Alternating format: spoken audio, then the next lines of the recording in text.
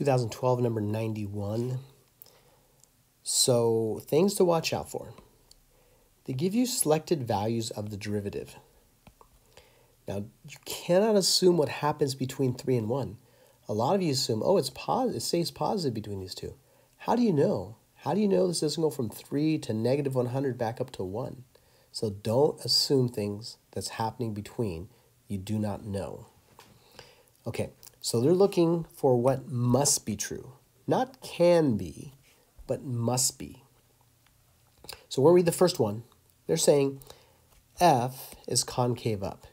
In your brain, you should immediately think the second derivative is positive or the first derivative is increasing. Okay, does that have to be true for this? Like I said, you don't know what's happening between these. It could be increasing, decreasing, and back to 1. You don't know, but to be true, f must always be increasing. In fact, you know it's not true. It goes from 3 to 1. It has to decrease. So it cannot be true that it's concave up for that whole region. Next key, inflection points.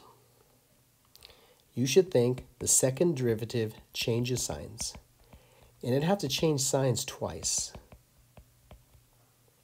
Okay, and I'll talk about this in a second here.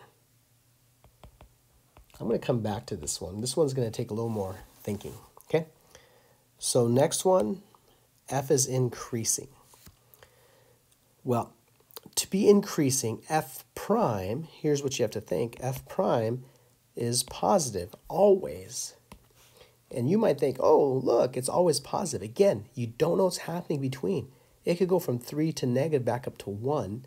You don't know, so this does not have to be true. They're looking for a must be true.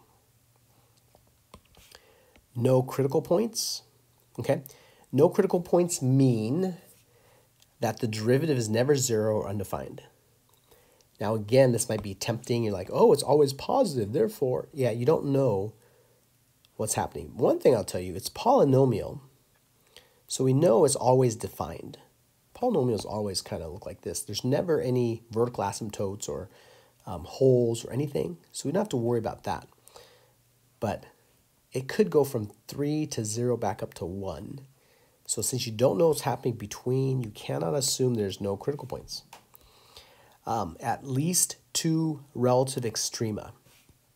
Must it have at least 2 relative extrema? A relative extrema could be relative max or relative min. That means the derivative has to change from positive negative or negative positive. Does that have to happen in this situation? No, because if you look, it's always positive. Now, it might have 2 relative extrema. Now, if this were negative, then it would have at least 2, because it went from positive to negative at some point between those, and then from negative to positive. So at some point, it had to change signs. But we don't have any negatives there, so that doesn't have to be true. So by default, it's going to be B, but let's see why this is true. Okay? Follow the logic. F prime has to decrease at some point between 3 to 1, right? So let me do this. F prime has to decrease at some point there. I don't know where, but it has to. Okay? And then let's look at this. It goes from 1 to 4. F prime has to increase. Okay, I forgot to say, if f prime is decreasing, at some point the second derivative must be negative. And if f is prime's increasing, at some point the second derivative has to be positive. Okay? And then once again, here from 4 to 7, f prime at some point between there has to be increasing, right?